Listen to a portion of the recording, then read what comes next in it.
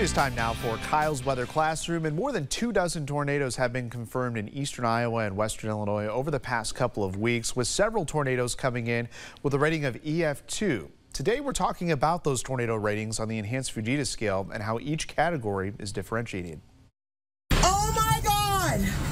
A scary scene in Kelowna, Illinois on the morning of April 4th as a tornado tore through, causing major damage to a tire shop, gas station, and restaurant. It was just one of more than 24 tornadoes in the area on March 31st, April 4th, and 5th.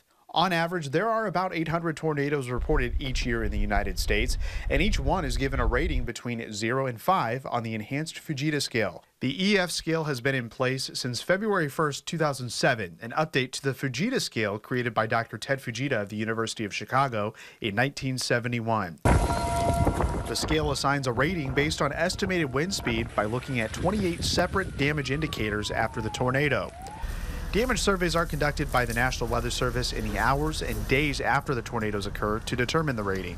An EF0 is a tornado that causes minor damage to structures with estimated winds of 65 to 85 miles per hour. An EF1 tornado causes moderate damage with 86 to 110 mile per hour winds. The National Weather Service said damage caused in Rock Island was from an EF1 tornado. Several homes were damaged, along with trees being uprooted and power lines snapped.